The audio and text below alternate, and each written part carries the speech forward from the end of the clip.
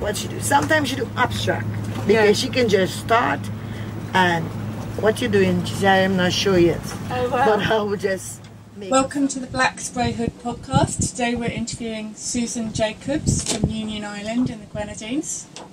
Susan is a local entrepreneur and community activist. Susan, what can you tell us about Union Island? Union Island is a beautiful island. And the name Union Island is unique for itself. And it represents the people because union is unity.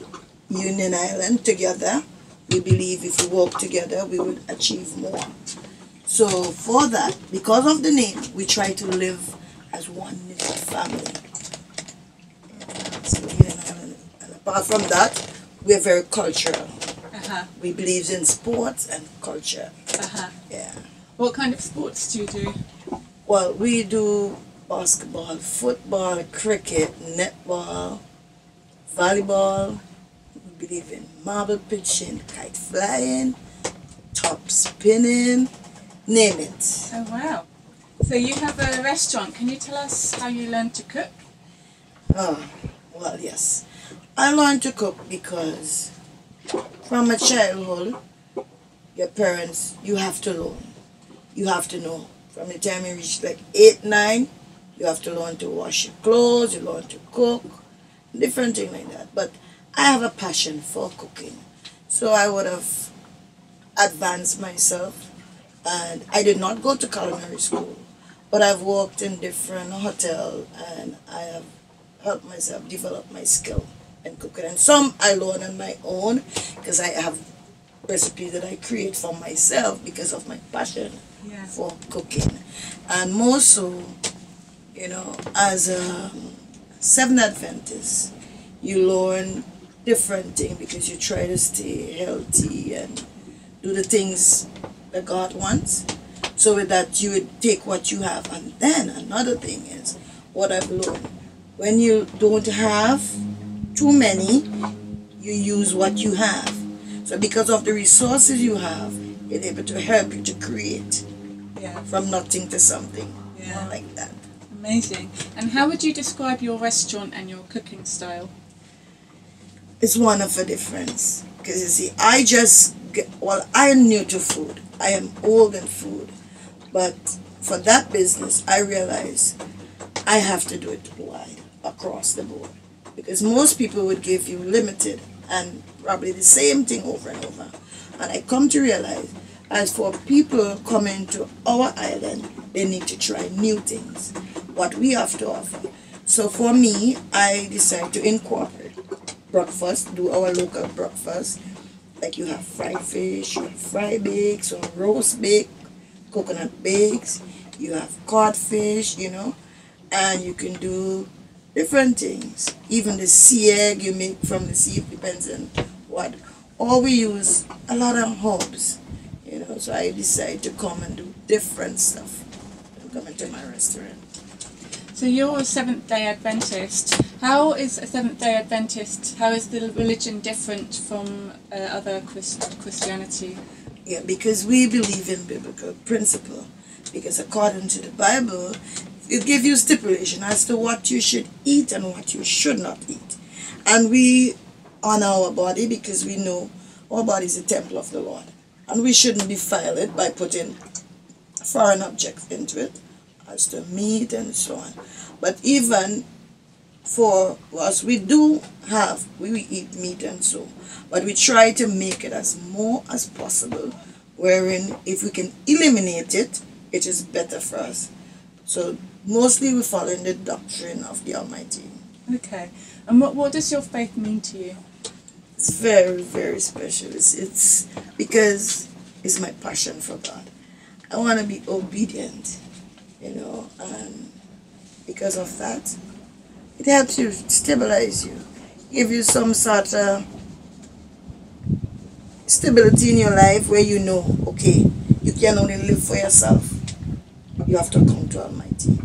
So with that, it helps you and it gives you a better with your children to bring them up in the fairness of God and how you view yourself in the community. You know, it gives you better leverage. And you have a restaurant, your restaurant is on the beach in Chatham Bay, Yes. and you own the building, but you don't own the land. Is your restaurant at risk of future development? Yes, well, definitely, most definitely. Because what had happened, for Chatham Bay, it's for many, many, many years, it was owned by, it was privately owned, and the owner for it, he sold it, and the other person sold it, and they were not probably not paying taxes or whatever. However, the government get involved, because if it's the government, you can take it back. It's 100 acre, and they would have sublet it to another investor and given them time to develop so that the community can gain from it. However, it did not happen. So they went back to court and the government gained back the land. But during this time, everybody decided to use it for a livelihood so that they can feed their children, because we realize we don't have much and we were getting tourists. And people coming to our shores, we appreciate and we are happy to give them what we have, a service, our food and whatever. And so on, it went on and on. But now, the government is seeking to have investors for development again. In the future, we know, because it's not our land belonging to the government, eventually, if they get an investor, maybe tomorrow, could be next week, we all will have to move. But it's a concern for us. You know, for me, I think, as I state before, our community is united people. We would not allow it to happen like that. Yeah. We are happy, we will be happy to welcome investors, right, but on the conditions. In that way, because I would, knowing me, I would not stop and let it slide. No, I would get my people, let us join force, not in a bad way, in a good way, letting people know, okay, the government, we bring you investors, but you need to meet with the people. We have a town hall meeting, we all can share our views. We said, okay, this is what we would like. Maybe we can get better infrastructure, better school, better medical facilities, everything to make us stand. However, once that is finished and they agree, we can, okay, you give us the first preference so that we can still work with the persons, maybe from whenever, give us something solid. So we know we still feeling our baby, still feeling our passion to be a part of something. Yeah. And in that way, if we do that and we get all that we can, you know, it make life easier on Union. But if the government and they think own the buckets, because one thing I know for sure we won't allow to happen is to let foreigners come in and take, and we won't be able to go and have access. We don't want that. So they'll have to walk along with us as a community at large. Okay, thank you. So you used to work on an island called Canouan. Can you tell us what you used to do there? What did you work as? Yes, I work at the Glossy Bay Marina. I work there as a housekeeper. Then I work as a laundry attendant. And I also had my own business there. I used to operate from home. And I work at the Mandarin Oriental. So I work south and north of the island. There I work as a chef, hot kitchen. Then I work at canteen. Then I work as a pastry chef. Wow, a lot of things. Yes. And when we went there, we were told by the tourist office that we couldn't climb Mount Royal. It was really difficult to climb it because it's been gated off by the resort there. And you said, well, you could, if you got permission from the security guard, and you know your son did a hike up there. Yes.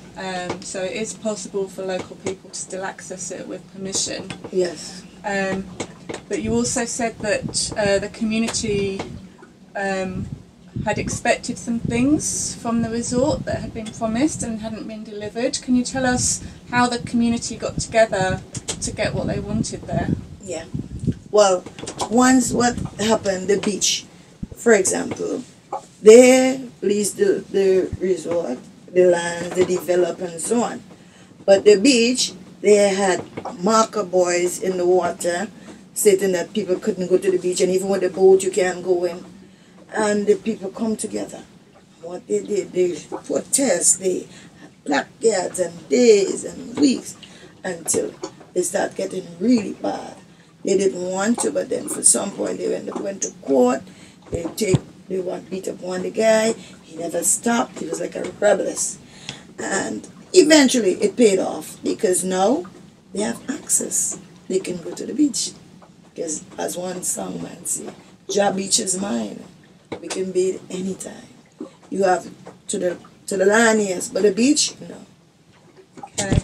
So can you tell us how the organisation worked? How did the community organise themselves to get these protests and make them successful and go through a court case even? Right. Well, with the guy, the protesters, he did it individually. Then people realized, no, we have to join with him. So they joined, and every day they would start saying, you know what? You cannot do this. You can't take off our place. We need our place. The land belongs to us. They challenge the government. They would write and whatever. But then the police and them, they start beating him and dragging him because the investors, they feel, well, it's okay, they should be on their side. They might have to go before the court. And they start. But however, it got settled because they had to come to a conclusion that the people need access because it will not stop. Because people start coming up. Even with the school, when they had the contract, there was certain things they had to do. They had to do roads, they had to make sure they have a better health care, like the clinic, they had to help with the schools and different things. They had a problem, and with the private, the two, one in the north and one in the south. They were both joined together, one business. But because they had a fallout, so one come to the south and one remained there. So the one in the north had the school by the south. Yeah. And then they decided, you know what, you need to move your school from my property. Right? Bear in mind, all these places were leased. The government property leased to these foreigners. Yeah. So they asked for permission to move the school. Yeah. So they put the school now, the government gave them okay to put the school in our schoolyard. Right. Because that is our schoolyard, our place, our island, our school, our schoolyard, our park. We had meeting, we went by the school several times. When they're going to do the school, they have to show us what the drawing is like, what they're going to do, how they're going about it. We ask questions, and then we ask them to give us a time as to when and what would they do, and they promise. So come to build the school, and then they decide, you know what, they're going to slack up. So we're like, no. We need our school. You already say that your school is there? No. So get on the ball, and we decide, you know what, meeting. One day they decide, we call back for a meeting. We get the meeting, we go by the school. They said yes. They continued the meeting, the school, the building. Come now, the building finished. That time they have their school running. Yeah. And children still, but it was come, like you say, August. They were to finish because we asked for a deadline. And the deadline, the school, they rushed the school, and even because if you paying people, we should get it within a time. They meet the deadline, but then they said they were not going to open the school. And it was September, it was like August for September school to open. And everybody come together with children and parents, hot sun for like 2 weeks. Then they say, you know what? We're going to do social media. And after they hear that, they decide, you know what, come, let's settle. So we have our secondary school. Amazing. So that just shows the power of the community. Yes. And do you think, obviously, that's tribute to the people and what they did. What do you think of the role of the government? Do you think the government has been on the people's side or the investors' side? Do you think the government has done well? Well, be honest with you, at first he was on their side, but initially we see he did please us because we did get our school, and even they wanted to continue their private school and use the school, and they were upset, and he said no. The government stand up and said no, you cannot have a private school with our school. So your children are not, because these are the things we were thinking, because their children that used to go to their school are the export that come and bring their children. And we all said, well then this look like segregation. But you think that your children better that they cannot come among our children? No, we don't want that. So it was a big thing, and then the government backed us on that and said, no private school. The children must go to the same school. And the school that you build there for must be used for a center. So I think he was fair. So you're really happy with the job that the government did backing the people? Definitely. And does that give you more confidence that if there were to be investors in Union Island, that you would be able to get what you wanted? Well, for Union Island, I think we are stronger people. Right. And if we put our heads together, most definitely, we would be able to get what we want. We are strong-headed people. We won't take no for an answer. No. Wow. So, can you tell us what you like to do in your spare time? What I do? I don't even know if I have spare time. Because when I wake, I just like be walking, and when I have a spare time, it's just to walk. You know, I always have to do something. I don't know when my day ends, I don't know. Probably I just pick up my phone, check to see the message I get. See what, maybe look at something, maybe read, maybe pray, sing. Yeah. Now and then, I may visit a friend, or I may, we have a little chit chat. And you have a big family, don't you? Yes.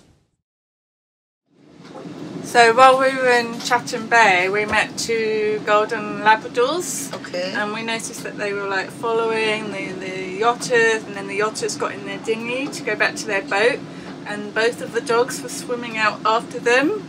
And we even heard that they swam all the way around from Chatham Bay to Clifton. Do you know the dogs? Yes, I know them two dogs. Them two dogs, they is racist dogs. These dogs, they're extra. I mean, like, really extra. Man, I never see some dog like them. Imagine it. Those dogs, they're white dogs. They think they're white people. If let's say, for example, you come on the beach, they would follow you to the village and the bush, anywhere you want to go, they're with you. If you come back, they'll swim out to the boat. And if I pass and I call in, they pass me like, they pass me like nothing. They speak, they have nothing to do with nobody black. Even we all on the beach there. Yeah. And if we call or we say something, these dogs pay no attention to us.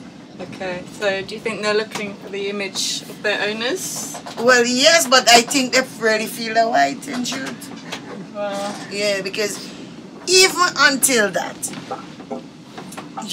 they don't mess with no color people.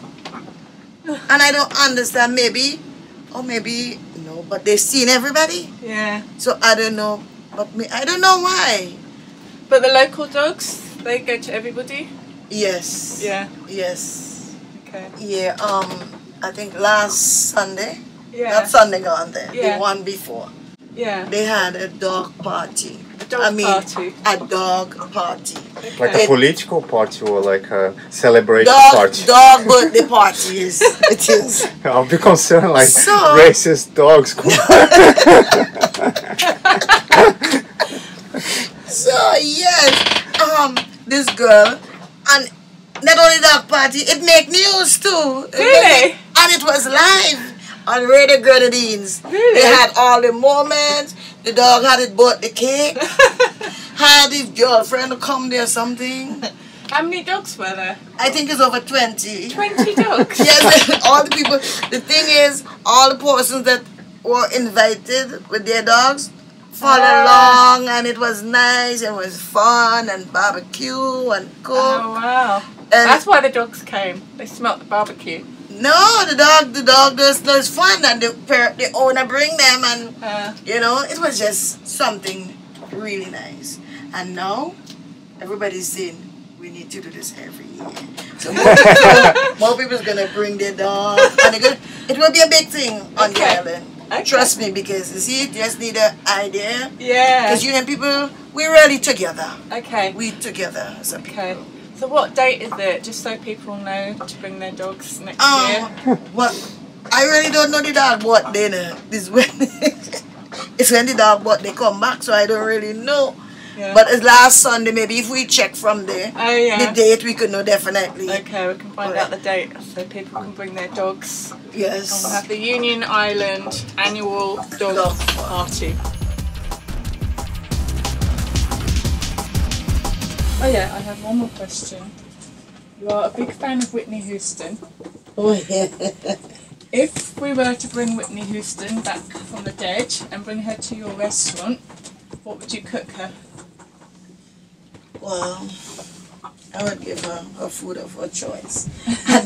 I really don't know what she would like, but definitely whatever she wants, Yeah. I would definitely give to her.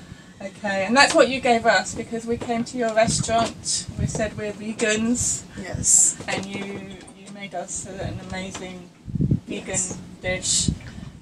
So if you come to Susan's restaurant, Sundip in Chatham Bay, you can cook to order what you would like. Yes, whatever you like.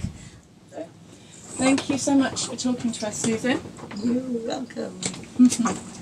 And I'm happy to be doing this interview as well.